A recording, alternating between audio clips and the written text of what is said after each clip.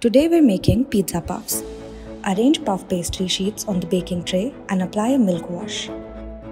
Cut out circles from another set of sheets and place over the whole sheets. Apply pizza sauce within the hollow center area. Now add the chopped bell peppers, corn kernels, halves of cherry tomatoes, and chopped basil leaves. Sprinkle some mixed herbs, salt, and pepper. Finally, top it up with mozzarella cheese. Bake at 190°C for 19 minutes till the puffs turn brown and the cheese is melted.